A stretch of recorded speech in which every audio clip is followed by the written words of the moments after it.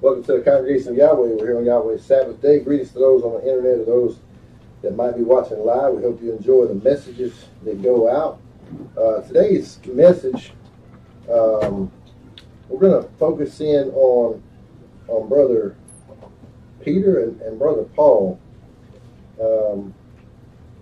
I can't speak for everybody else, but I had a pretty a radical experience when I came into the faith. And, you know, there had been several times in my life when I was not knowledgeable and I thought I was confessing a Savior, but there was no transformation. There was no change of heart. It was only, just doing what I thought I was supposed to do because I was forced to go to church a few times. But within the past few weeks, maybe even a couple months, I've just really been inspired to focus in on the basics. And I think we have a weakness in this walk.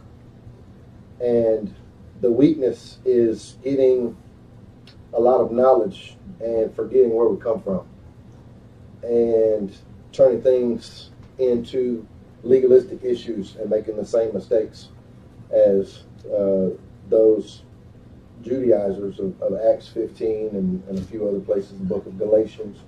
You know, there were believers, people that believed in Yeshua the Messiah, that wanted new converts to do everything right before they could enter in. And in Acts chapter 15, when they had a meeting, the elders had to come together and discuss what was going on with the Gentiles coming into the faith. And it was decided that 4 things needed to be done immediately. Now, the way the mainstream interprets that today, some in the mainstream, is the Gentiles only have to do 4 things. Well, that's a very sorry interpretation. That's sorry. If that is truly the interpretation, that means you can do anything but those 4 things. So it's obvious that those things were very prevalent in the day, and they were disgusting to Yahweh and to his people, and they needed to stop doing those things immediately before they came into fellowship. And the conclusion was that, let's get them to stop doing these things immediately, and they will learn from Moses in the synagogues on the Sabbath day. That's 15:21, I believe. Let me just double check that. Yeah, 15:21, 20 and 21. The conclusion is stop doing those 4 things because Moses of old time in every city has him preached, being read in the synagogues on the Sabbath day. Now let's kind of put that into perspective of us. We have, Yahweh has just poured out a tremendous amount of understanding and knowledge on this congregation, and there's a large movement of people that are coming into the faith. They're learning that repent actually means turn back to the way, not a different way, but turn back to the way from whence you came, or the original way that you were supposed to be walking. But let's kind of put this in perspective. We who have these truths, when people who are less enlightened come in, it's very common. You can see it on social media. You can see it. I've even, heard a little bit of contention, throughout the years. Sometimes it just kind of made me cringe about the way things were coming across. And we have to remember that these new people coming in are exactly where we used to be. And cramming an understanding down someone's throat or coming across the wrong way is not the grace that we're reading about here in Acts chapter 15. In Acts 15 is like, okay, these 4 things, they got to stop this immediately, but let's give them some grace to grow. And the scripture says that Yahweh is going to finish the work in us that he started. Now, we as believers, we can plant seeds. We can water the seeds, but only Yahweh can give the increase. But we have to be very careful how we plant the seed. You can't take a seed and just shove it down somebody's throat and not, you got to make sure the soil is right. You got to make sure the soil is healthy and it's actually going to play its part in the production of the seed. And you got to come back to the same place that the seed was planted and water it. You got to check on it and make sure it's going to grow. So, we have to be very gentle and understanding when we come across. But the weakness that I was talking about in this movement about being legalistic of things is there's a lot of things that have nothing to do with our entrance into the kingdom. And we split hairs about it, we divide over it, we cause contention about it. And I personally, I don't see anything wrong with a large body of people and some having differences of opinion. There's nothing wrong with that. There's nothing wrong with somebody, if somebody thinks that there's an extra letter in a word, or if somebody, has a different opinion about, when a date is supposed to be, that's fine. Give them some grace to grow, but that's no reason to be contentious and, because if there wasn't a lot of evidence in a certain direction, people wouldn't believe it. So obviously, they have enough evidence to cause them to see something in a different light or a different opinion. Not necessarily mean it's right. For instance, well, I'm not even going to get into it, but there's just so many, and as we progress in this movement, it's getting, in some circles, it's getting more and more divisive and contentious over things that have nothing to do with your entrance into the kingdom. And that's the reason I want to focus in on Peter and Paul today. When I think of disciples and apostles and men that followed Yeshua that made a major impact, the first two people that come to mind is Peter and Paul. So I want to go back and look at their blueprint and see what happened to them at their conversion. And, I started this off saying that I had a radical transformation, and I had, just the presence just came into my life in such a big way. And before we leave here, I want to say a special prayer, and I want to be in unity with everybody. If anybody hasn't had that experience, I want them to experience that today before they leave. But let's start off in John chapter 17. This is a prayer from Yeshua to his Father. And let's see what Yeshua expected to happen from his believers and what he prayed would happen.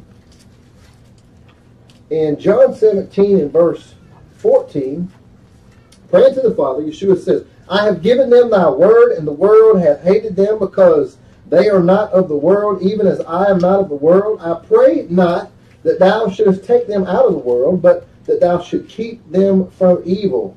They are not of the world, even as I am not of the world. Sanctify them through thy truth. Thy word is truth. So he's expecting from his followers and praying to his Father that his followers would be separate from the world and that they would be sanctified or set apart by his truth, which was his word. As thou hast sent me into the world, even so have I also sent them into the world. That's an amazing statement. Yeshua sent his followers into the world in the same manner that Yeshua was sent into the world. And he was sent to give his life for other people, to take up his cross. And he tells us to take up the stake or the cross and follow him.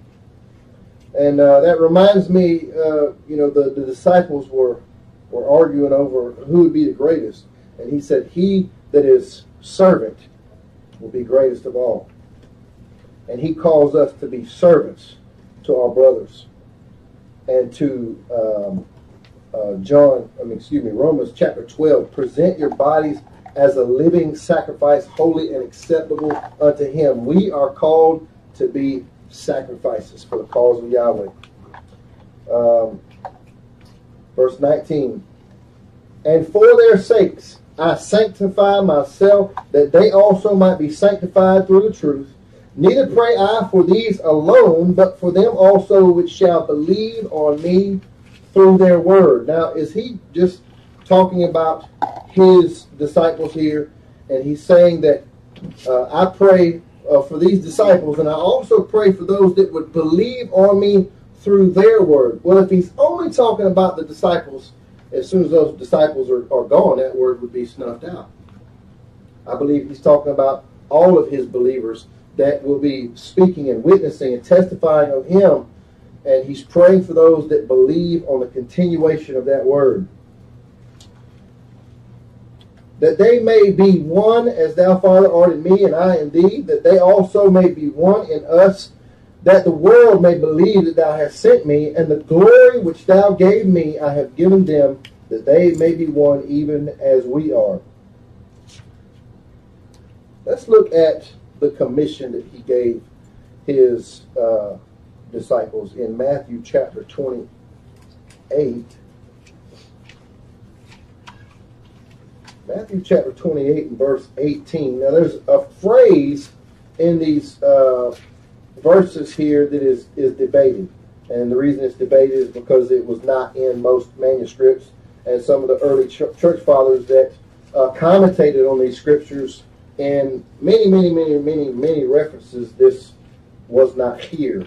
And that's where it says, baptizing them in the name of the Father, the Son, and the Holy Spirit. Which if you read the book of Acts, every single baptism throughout the entire book was done in the name of Yeshua. So either they were being disobedient to this, or there is something a little funny going on with that particular phrase. But anyway, starting in verse 18, and Yeshua came and spake unto them, saying, all power is given unto me in heaven and in earth. Go you therefore and teach all nations, baptizing them in the name of the Father, the Son, and the Holy Spirit, teaching them to observe all things whatsoever I command you, and lo, I am with you always, even unto the end of the world. So his commission to his disciples was to go to all nations, baptizing them and teaching them everything that he taught. And we know that he did not have his own doctrine. He said, my doctrine is not my own, but his that sent me. The words that I speak are not mine, they're the Father's. I'm only saying what he is commanding me to speak. And he's the prophet of Deuteronomy chapter 18, where he always says, I'll put my word in his mouth. And anybody that doesn't listen to my word that's in his mouth will be cut off. So we know that the disciples are supposed to go out and teach Yahweh's word. In Luke chapter 24,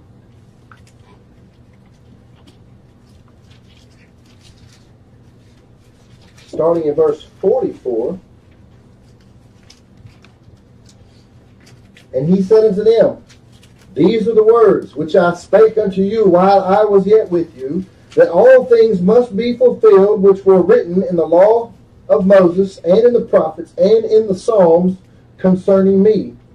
And I'm going to point out, he's telling them that there's writings in Moses, the prophets, and the Psalms concerning him. And as we review the conversion of Peter and Paul very frequently and all throughout the Messianic scriptures, you will see them quoting the Tanakh, the Old Testament, proving through the scriptures that he truly is the Messiah, Son of Yahweh. Verse 45, then opened he their understanding that they might understand the scriptures, and said unto them, thus it is written, and thus it behooved Messiah to suffer and to rise from the dead the third day, and that repentance and remission of sins should be preached in his name amongst all nations. So the last Great Commission was teach them everything that I taught you. Here it should be preached repentance and remission of sins amongst all nations, starting at Jerusalem. And you are witnesses of these things. And behold, I send you the promise of my Father upon you, but tarry ye in the city of Jerusalem until you be endued with power from on high. So he gives them a commission, and he says, wait in the city, because I have a promise that's going to come upon you, and you're going to be endued with power from on high. I believe that word means to be clothed with the power from on high. In Luke 22, go back 2 chapters, Luke 22 and verse 31.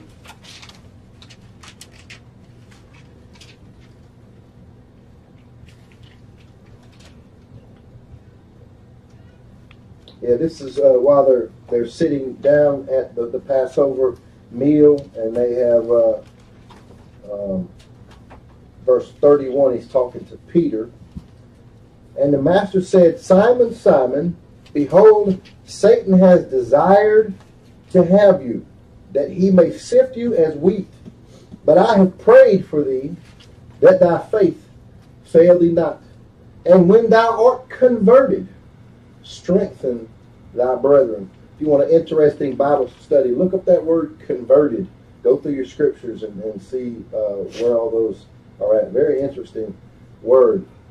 And we're going to lead up to here where I believe there has been a conversion of Peter. Peter's conversion experience. And of course, we're going to discuss Paul's conversion. So he says, when you are converted, strengthen your brethren. That word converted actually means to turn somebody in the right direction. And I'm paraphrasing the definition, but that's pretty much what it means. Strengthen is to take your brother and turn them in the right direction. And let's go to John 21. So when Peter is converted, he's supposed to turn his brothers in the right direction. So far, Peter has denied Yeshua 3 times. He has seen a resurrection. He has received a commission to go out and teach all nations. And what we find here in John chapter 21 is very surprising. After seeing all this, and after being told what he's supposed to do, in John 21 and verse 3, Simon Peter says unto them, "I'm going fishing." They say unto him, "We also will go with thee." They went forth and entered into a ship immediately, and that night they caught nothing.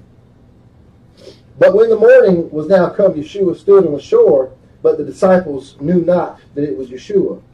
Now, I'm going to skip down just a little bit for the sake of time. I'm going to verse 15. So, he tells them where to put the net. They bring in tons of fish, and they said, "That's the master."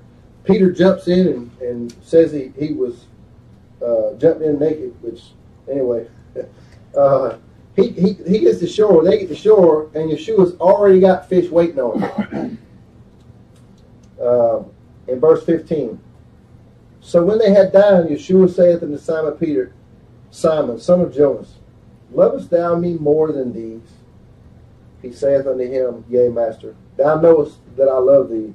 He saith unto him, "Feed my sheep," feed my lambs. He saith to him again a second time, "Simon, son of Jonas, lovest thou me?" He saith, "Yea, master, thou knowest that I love thee." He saith unto him, "Feed my sheep." He saith unto him the third time, "Simon, son of Jonas, lovest thou me?" Peter was grieved because he said unto him the third time, "Lovest thou me?" And he said unto him, "Master, thou knowest all things. Thou knowest that I love thee." Yeshua saith unto him, "Feed my sheep." So I believe there's a reason he's building Peter up to something for a revelation. I think that Peter has been a little stubborn about the Great Commission, what he's supposed to be doing, and instead he's going fishing. And asking him 3 times was a reminder that he denied him 3 times. And it's also setting him up that when he has this vision in Acts chapter 10, 3 times, 3 men coming to see him, he's saying, "Peter, the time is now. Take this message to the nations like I told you to." And men from the nations are coming to him because they have seen, Cornelius had a vision from an angel to go find Peter and get the words from him. So anyway, but he asked him, "Do you love me more than these?" And he's talking about, do you love me more than these fish? And I think it was a message to him that you went fishing all night, didn't catch nothing, and I had it right here waiting on you. And yes. Have you ever noticed that in that exchange, Messiah said, "Do you agape?" as the Greek word. Different love and words he there. responded with phileo. Yeah, I have noticed that. Yeah. So, what does he mean, feed my sheep, feed my lambs? What does that mean? Let's look at Mark 6:46. He's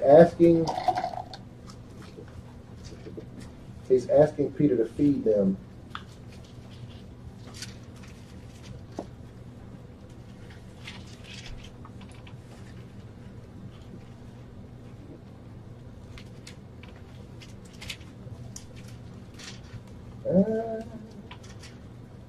Apparently, I wrote the wrong verse down, but I'll go ahead and tell you. There's a place where he says that he looked upon the multitudes and they were as sheep having no shepherd, and it says that immediately he began to teach them. Also in John chapter 10, if you read there, you'll find out about the sheep and the shepherd, and also Ezekiel chapter 34. So when he's talking about feeding the sheep, he means lead the sheep to good pastures, which is simply give them the word unchanged. And you'll find in Ezekiel 34 how the religious leaders of the day muddied and trampled the pastures so that the sheep couldn't get any nourishment from the pastures. That's Mark 6:34. Oh, thank you. 6:34? Yeah. 6:34, yeah. And Yeshua, when he came out, saw much people and was moved with compassion toward them because they were as sheep not having a shepherd, and he began to teach them many things. Also, when the sheep don't have a shepherd teaching them Yahweh's word, commandments, the punishment for not keeping the word is being scattered, and that was several places in Deuteronomy. It says when his people didn't keep the word, they would be scattered amongst the nations. Okay, Acts chapter 1, we're going to start getting into the conversion of these two men. Acts chapter 1, starting in verse 4.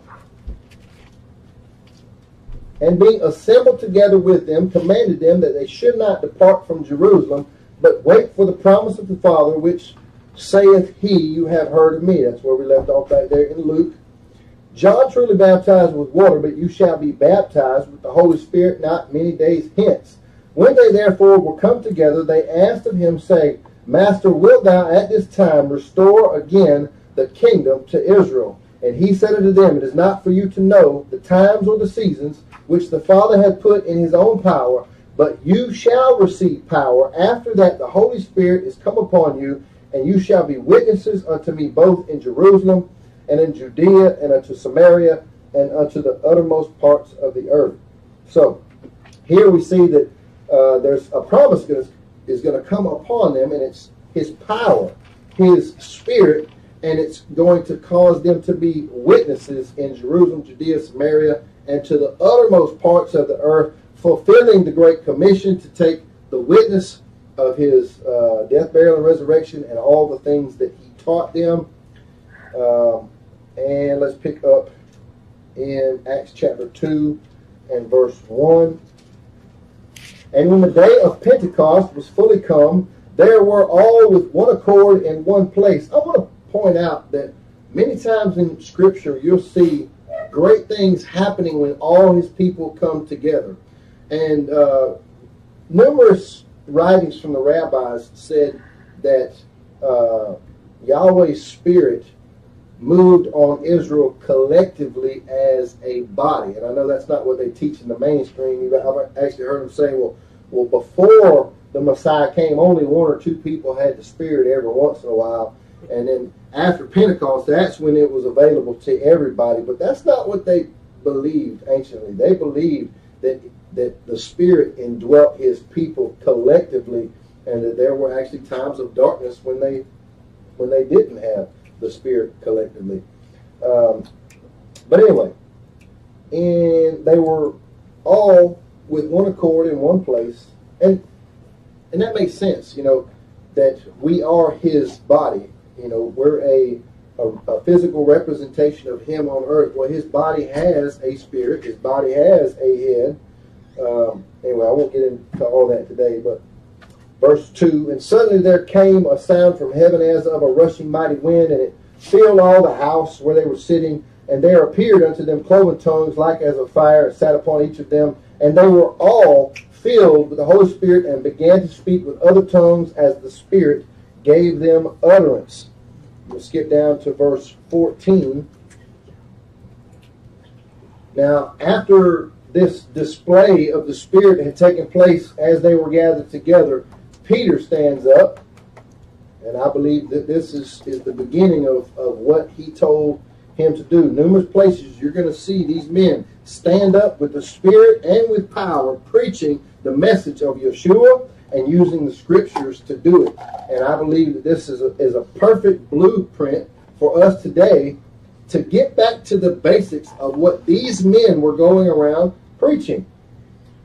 Verse 14, chapter 2. But Peter, standing up with the 11, lifted up his voice and said unto them, You men of Judea, and all you that dwell at Jerusalem, be this known unto you, and hearken to my words.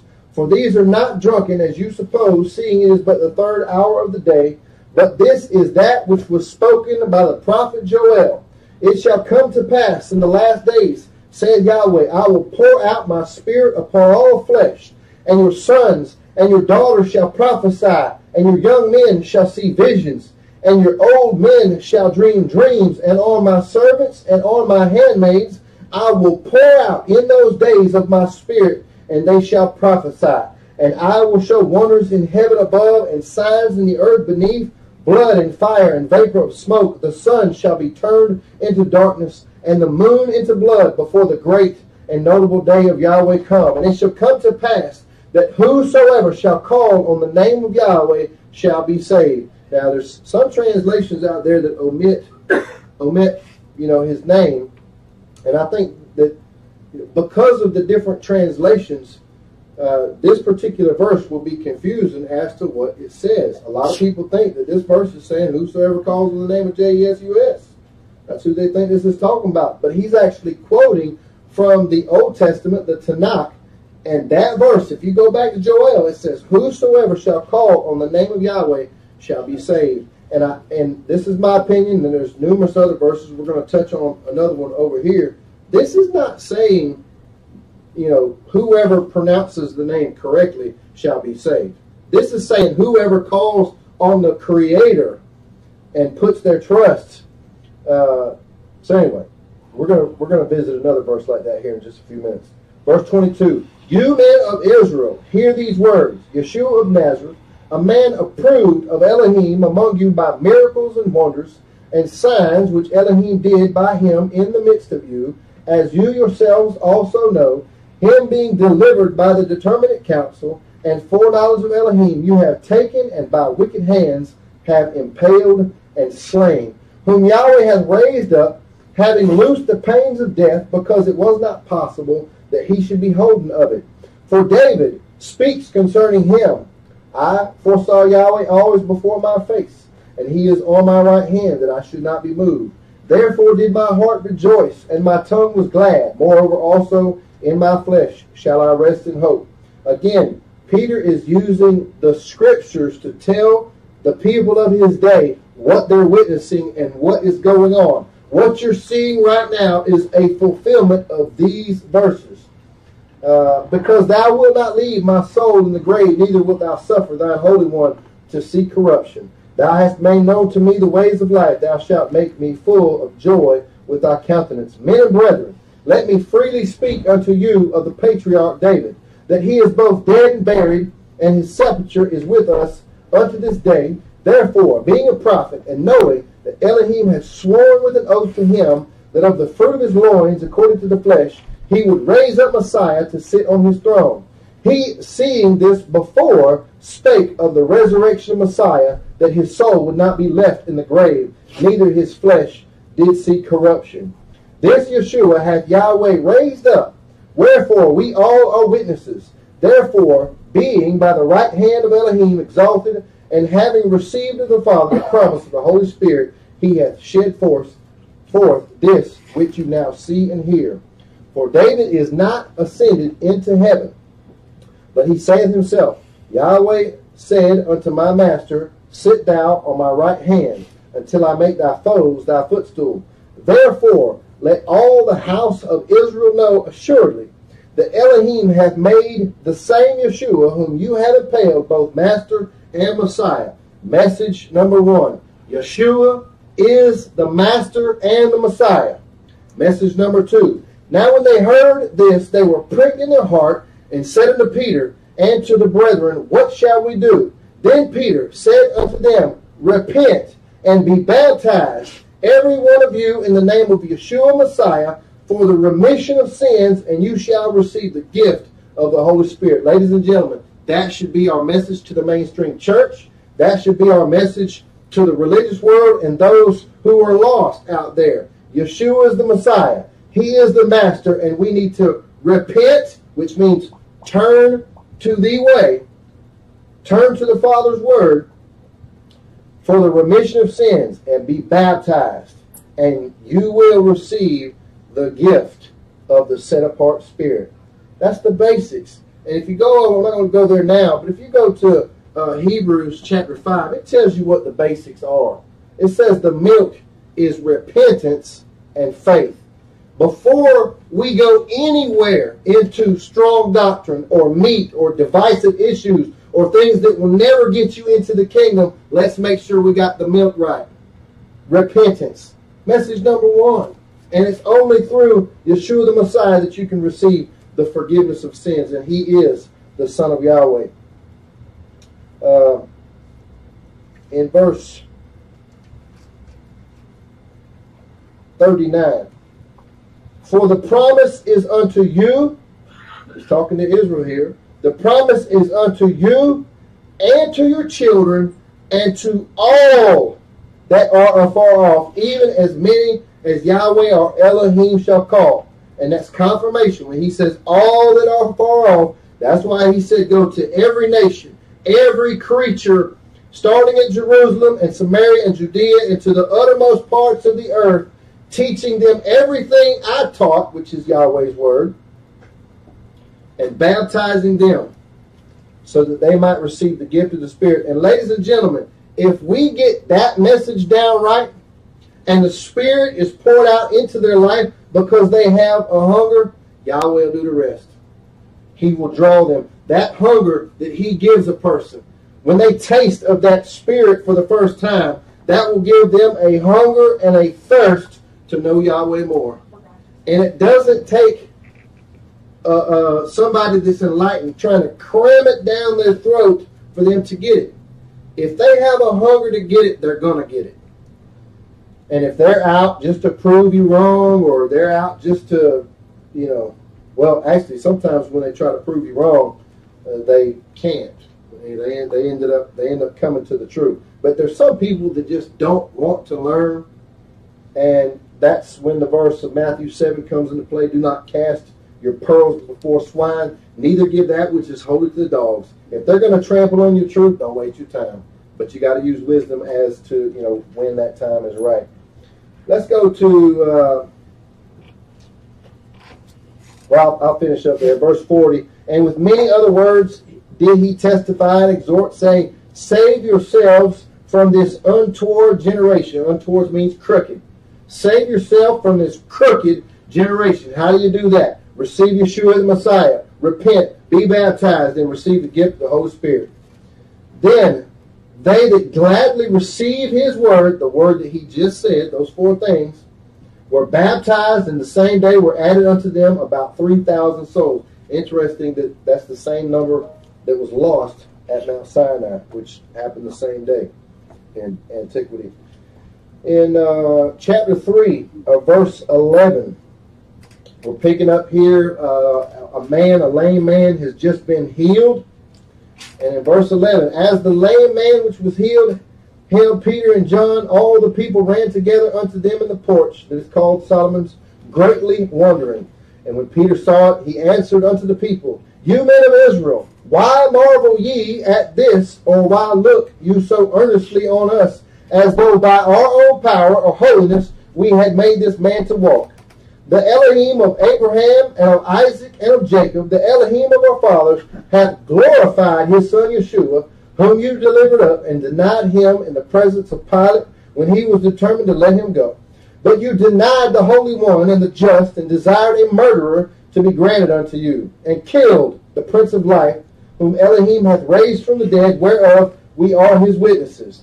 He's testifying of the resurrected Yeshua.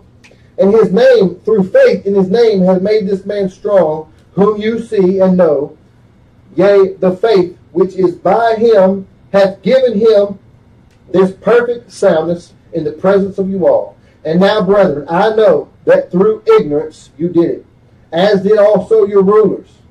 But those things which Elohim before had showed by the mouth of all his prophets, that Messiah should suffer, he hath so fulfilled. Here's the message. Repent ye therefore, and be converted, that your sins may be blotted out, when the times of refreshing shall come from the presence of Yahweh. And he shall send Yeshua Messiah, which before was preached unto you, whom the heavens must receive until the times of restitution of all things, which Elohim hath spoken by the mouth of all his holy prophets since the world began. And just a little side note, this verse 21 here, goes really well with what's going to happen at the end. It ties in with the rapture theory. A lot of people think that he's coming here and he's taking everybody to planet heaven or whatever. This verse says that heaven is going to hold him until the times of refreshing. Yes, the kingdom is coming here, just like the prayer, thy kingdom come, thy will be done on earth as it is in heaven. Verse 22, for Moses truly said unto you, unto the fathers, a prophet shall Yahweh your Elohim raise up unto you of your brethren, like unto me. Him shall you hear in all things whatsoever he shall say unto you, using the scriptures to tell them what is going on here. And it shall come to pass that every soul which will not hear that prophet shall be destroyed from amongst the people. Yea, and all the prophets from Samuel and those that follow after, as many as have spoken, have likewise foretold of these days.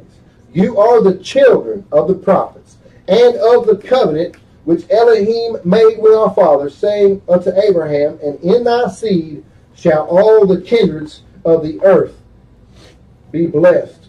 Unto you first, Elohim, having raised up his son Yeshua, sent him to bless you in turning away every one of you from your iniquities. There's that first message.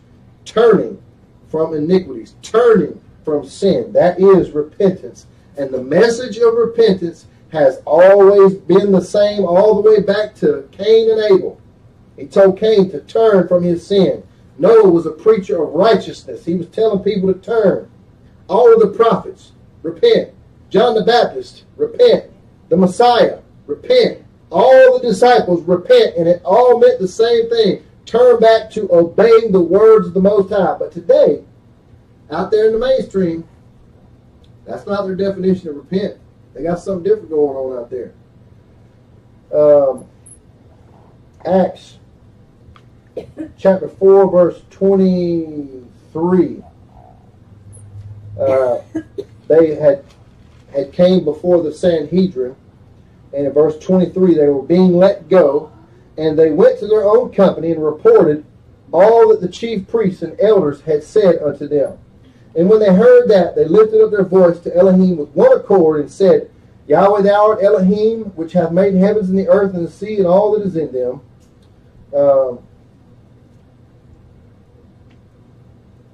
Let me, just for the sake of time, let me skip down. Let's get into the conversion of Paul here. Let's go to Acts chapter 9.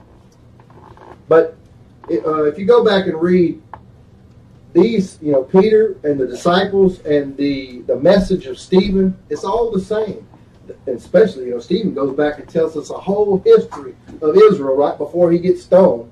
And he tells the whole history of Israel, how it led up to the Messiah. And ladies and gentlemen, when I say let's get back to the basics, we should be able to go back into the scriptures and show, and they're giving us a perfect example right here. Tell these people how he is the Messiah, and his message is repent, believe the gospel, receive the gift of the Holy Spirit, be baptized. And this milk, that's the basics that people need to get into the kingdom. Chapter 9, verse 1. And Saul, yet breathing out threatenings and slaughter against the disciples of the Master, went unto the high priest and desired of him letters to Damascus, to the synagogues, that if he found any of this way, whether they were men or women, he might bring them bound unto Jerusalem. Very interesting that he's going to the synagogues to find people that called on the name of Yeshua. Didn't say they were going into these new churches over here. No, these were people that were in the synagogues that were calling on the name of Yeshua. And as he journeyed, he came near Damascus, and suddenly there shined round about him a light from heaven. And he fell to the earth, and heard a voice saying unto him, Saul, Saul, why persecutest thou me? And he said, Who art thou, Master? And the Master said, I am Yeshua, whom thou persecute. It is hard for thee to kick against the pricks. And he, trembling and astonished, said, Master, what will thou have me do? Ladies and gentlemen, when we come into the presence of the Most High, when we have a conversion experience, that should be our first question. And if we don't hear his voice, we should find out what it says in Scripture. Father, what do you want me to do? And so far we've read we need to be separate from the world. We need to teach everything he taught. We need to tell people to repent. We need to tell people to be baptized for the remission of sins and receive the Holy Spirit. That's what we've read so far. So after he says, what do you want me to do? He says, go find this guy Ananias. He's going to pray for you. And let's pick up in verse 13. Then Ananias answered, Master, I have heard by many of this man how much evil he has done to thy saints at Jerusalem.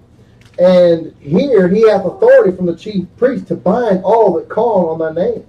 But the Master said unto him, Go thy way, for he is a chosen vessel unto me to bear my name before Gentiles and kings and the children of Israel, and I will show him how great things he must suffer for my name's sake.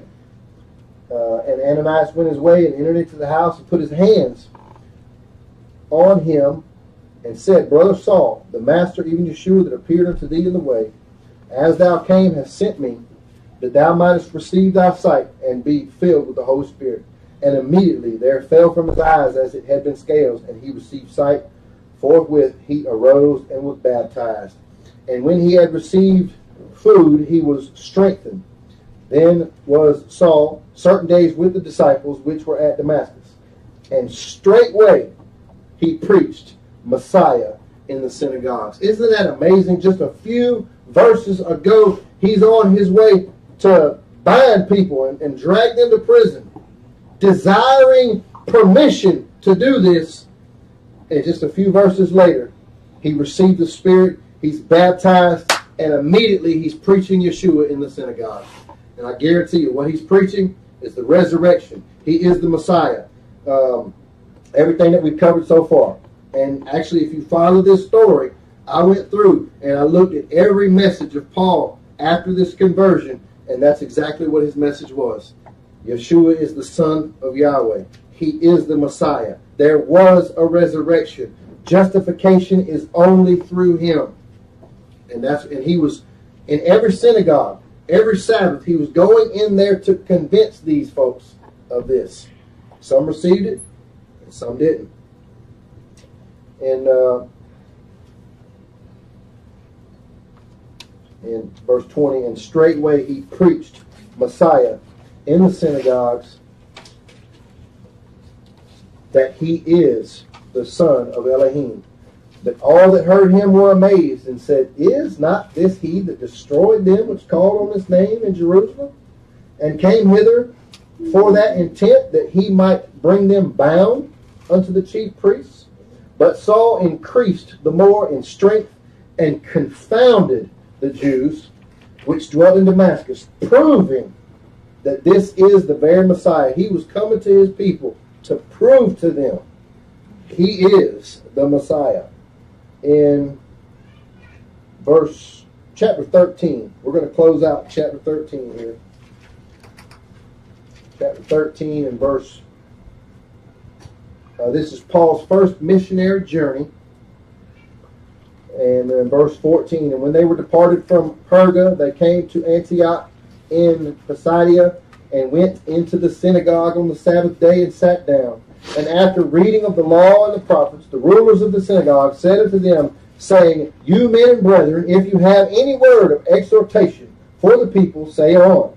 Then Paul stood up, and beckoning with his hand, said, Men of Israel, and you that fear Elohim, give audience. The Elohim of this people of Israel chose our fathers and exalted the people when they dwelt as strangers in the land of Egypt, and with a high arm brought he them out of it. And about the time of 40 years suffered he their manners in the wilderness. And when he had destroyed 7 nations in the land of Canaan, he divided their land to them by lot. So here, he's going through the history and explaining. That's what we read when these guys are given a message here. They go into the history, they go into the scriptures, and they explain what's coming to pass, how these things are being fulfilled. I'm going to pick up in verse 27.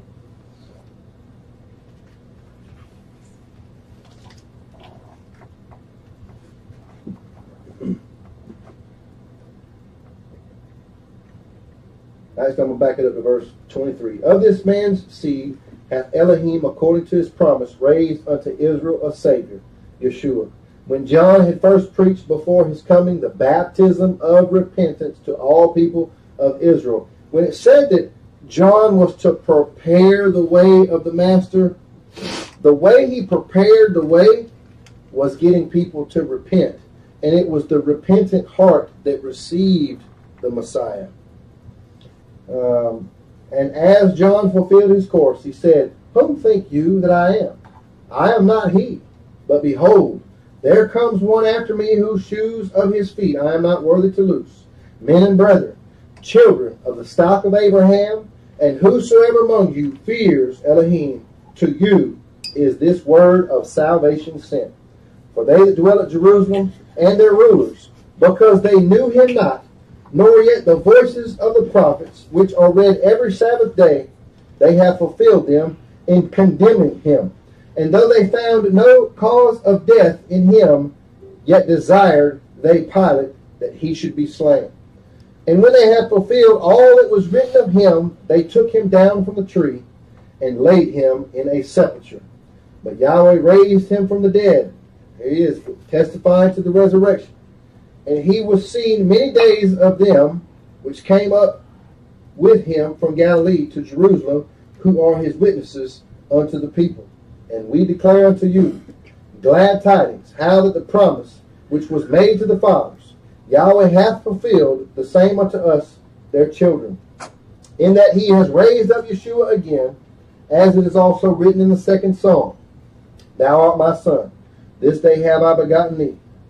And as concerning that he raised him from the dead, now no more to return to corruption, he said on this wise, I will give you the sure mercies of David. Wherefore he saith also in another psalm, Thou shalt not suffer thine Holy One to see corruption. For David, after he had served his own generation by the will of Elohim, fell on sleep and was laid unto his fathers, and saw corruption. But he whom Elohim raised again saw no corruption. Be it known unto you, therefore, men and brethren, that through this man is preached unto you the forgiveness of sins. He testified of the resurrection, and he's saying, through this Yeshua, I am preaching the forgiveness of sins. And by him, all that believe are justified from all things from which you could not be justified by the law of Moses. Beware, therefore, lest that come upon you which was spoken of in the prophets. Behold, you despisers, and wonder, and perish. For I work a work in your days, a work which you shall in no wise believe, though a man declare it unto you. And when the Jews were gone out of the synagogue, the Gentiles besought that these words might be preached to them the next Sabbath. Now, when the congregation was broken up, many of the Jews and religious proselytes followed Paul and Barnabas, who, speaking to them, persuaded them to continue in the grace of Elohim. And the next Sabbath day came almost the whole city together to hear the word of Elohim. But when the multitude of Jews saw the multitude, when the Jews saw the multitudes, they were filled with envy and spake against those things which were spoken by Paul, contradicting and blaspheming. So anyway, Paul continued for several years in the synagogues until finally he ended up before Herod, and he told him that, you know, the reason I'm up here on trial is because I believe that the promises that were given to our forefathers and all through the prophets, I'm just saying that it's come to pass. I'm saying that the Messiah is here and there's a resurrection through him. That's why I'm up here. And there was a verse that I said I was going to mention. I might have skipped over it, but it says, there's no other name under heaven whereby we might be saved. And that's saying that there's no other man can do it. That's saying that Yeshua is the only one. And I believe that, yes, we are supposed to respect his name and honor his name, but if somebody has a letter added to it or missing from it, that's not what gets them in or out of the kingdom. And I know that we want to be zealous for what we believe in, but we don't want to hinder other people from coming in. Give them some grace, let them grow. Let them know where you stand. Let them see the evidence from where you get it. And when you give them that evidence, give it with grace. Seasoned with salt, according to the scriptures. Let every word be seasoned with, or let every word be with grace, seasoned with salt. I'm going to close out with this. Ladies and gentlemen, anybody that can hear my voice, I want you to close your eyes. And, you know, somebody might see this program in the future. I don't believe that Yahweh's Spirit is bound through space or time. And I want to pray that we all have an experience today. And if anyone hasn't experienced this, we're going to pray for you right now that you will experience. And we're going to pray that Yahweh's presence would indwell your life. We're all here with one accord, and we want to pray that the power of the Most High would come upon you and that you would receive a radical conversion of what we read right here. Father Yahweh, we thank you so much for all of your goodness. We thank you for your love and your mercy. We thank you for all those things that we take for granted. Father, with one accord right now, we pray that your Spirit would be poured out on every believer right now. We pray that you would stir up the gift of your Spirit inside of everyone right now, Father, and that an amazing transformation and conversion would take place, and you would send us out as lights to your nations, Father. We receive the Great Commission. We want to teach what Yeshua taught. We want to teach repentance and the remission of sins and being baptized and receiving the Holy Spirit. Father, I pray that your Spirit would be poured out in such a mighty way right now that it would change hearts and minds and give people a hunger and thirst to come after your word and to serve you and to be a living sacrifice. Father, we just thank you so much for the precious gift of your Son who died for our sins. In his name we pray. Hallelujah. Hallelujah.